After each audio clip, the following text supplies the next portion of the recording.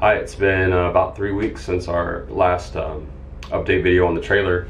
Just wanted to do a quick walkthrough on what we've gotten done since then, including some of our electrical, plumbing, some cabinet work, our air conditioning. I think I didn't have my LP tank installed last video, so I'll try to include everything I can and just keep it real short and sweet. Hope you like it. Thanks. So I want to start first with our bathroom. It's finally trimmed out. It's got all the corner roof trimming done. This panel has been off the whole time. Finally got that put up. The water heater is totally plumbed in. Cold water going in, hot water coming out, LP gas hooked up. Just everything just runs right down this channel there in the nose cone. And the LP gas just runs right down out the floor and right to the tank. I got this vent connection that is going to go through this flexible hose. Going to run behind the toilet. Here is where my flange will be for the toilet, and this is going to be my vent for the toilet. So hopefully it's nice and hidden, and then this flexible hose will eventually plug into here, and this will act as my vent. I copied this actually from my Scamp trailer that we had. They did something similar. Might be a little bit nicer the way they did it, but I think this is going to work out pretty good for us. We did some custom, like, kind of track lighting, I guess you could call it. It's just a aluminum C-channel, and then we ran LED lighting in that. I think it came out pretty sharp. Looks pretty good. Provides plenty of light, and then we have two LEDs, puck lights here, and they all turn on and off together and make it nice and bright in here. Last time I don't think we had the shower head installed. It's an Oxygenics, just basic. I think 2 gallons per minute. I think that's what it is. We did get the all of the fans are wired up and running. We got the shower panels trimmed out here. Some electrical, we got a plug there. Hot and cold lines are run, and the drain line is run also. Just waiting for the sink to be put in. I'm not sure if we're gonna go with, we were thinking about using this plastic bowl as a above counter sink, but we don't know if we like it yet, so I'm not sure if we're gonna use that. We did trim out, finally get these outer walls of the shower and the bathroom trimmed out. This is a cedar plank that we got from Lowe's, and my wife painted it and then sanded it, whitewashed some of them, and then clear coated after that, and I think she did an awesome job. It came out really nice.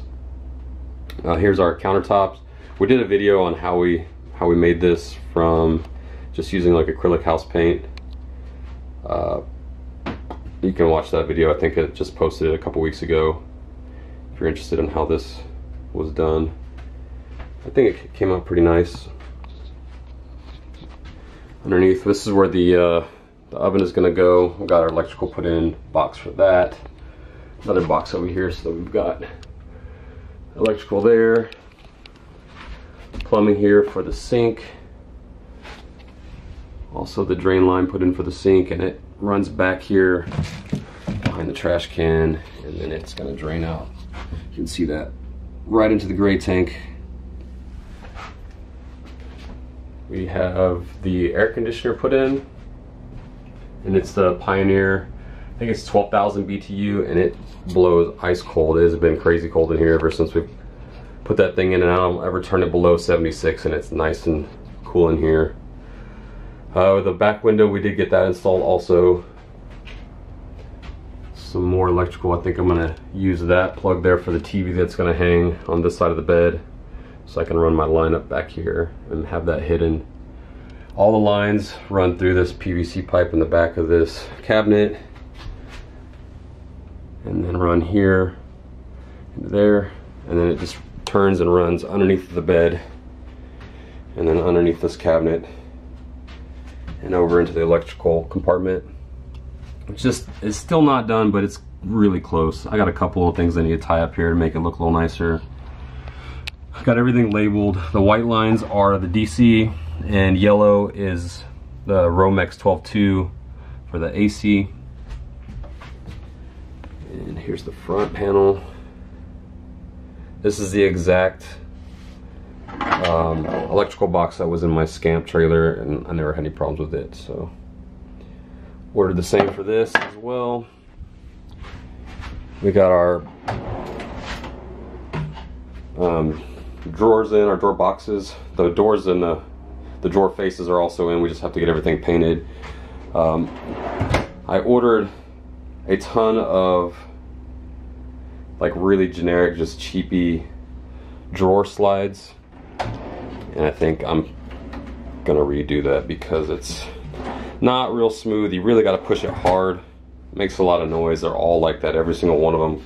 Got them from the same person. It's just, if you don't close them, slam them almost, they don't really want to close. What else did we do? Let's see here.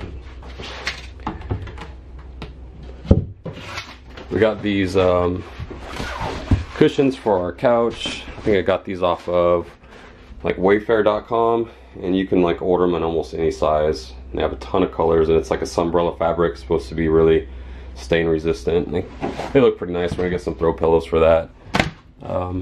Plumbing for the shower comes out right here, and the one on the left drain line is for the bathroom sink, and then here on the right is for the shower. This hot line right here feeds an outdoor shower that we're gonna have. It's the exact same one we're using in our shower inside, and we're just gonna use a quick connect like water hose that we can use to give the dogs baths and make sure that they got hot water as well. Here is our switch panel board that controls, right now it's just these two running that control our lights. So we have under counter lights here, and it's just the same strips that we used in the bathroom, and it runs on both sides. Nothing special, but it's a nice accent light. And then we have the rest of our lighting coming from these little LED puck lights, and man, they put off a ton of light. I thought we were gonna need more than this, but it's plenty bright in here. Our fans, both are wired in. The electric comes in from, is gonna come in from behind the fridge right here, then feeds the power box, which is right next to it here. Here's the LP tank and the battery. I'm not 100% sure if that's where I'm gonna leave the battery, but for now, it's gonna stay there. So the tank just runs from here and goes straight up underneath the nose, and then right up to the center of that cone, and then straight to the water heater. Very simple.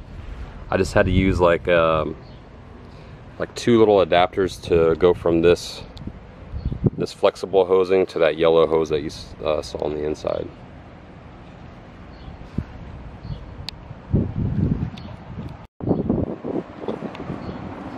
Here's the city water intake and the electrical intake. I was pretty nervous about cutting the holes in the side for that, but worked out okay. Things running strong. So right now I was kind of in a bind and I had the AC guy out here to hook this up for me and pull the vacuum. And what I should have done was put a hole here and run the line straight to these connection fittings. But when he got here, I didn't realize it wouldn't be able to, he couldn't make the turn sharp enough, and there's a plate that's supposed to go over here and cover all these lines. And I couldn't make a decision fast enough, and I said, just run it there for now. And I really would like to change the way this is, because these hang kind of low. I'm worried they're gonna get hit or yanked off or something. So eventually I think what I'm gonna do is have them come back out. I'm gonna cut a hole out here and run them straight into those fittings there. So that's it for this week's update. I hope that you like what you saw. If you have any questions about anything that you see in here or that we've done, make sure to comment below, and I'll do my best to get back with you as soon as we can. It is definitely taking us longer than we anticipated. I thought we'd be done for sure by now, but we easily have a few more weeks, if not a couple more months. We really were hoping to use it to get up to the hill country of Texas this summer, but we may be the fall. I don't know. We'll see what happens. But anyways, thanks for watching, and hopefully we'll see you on the next video.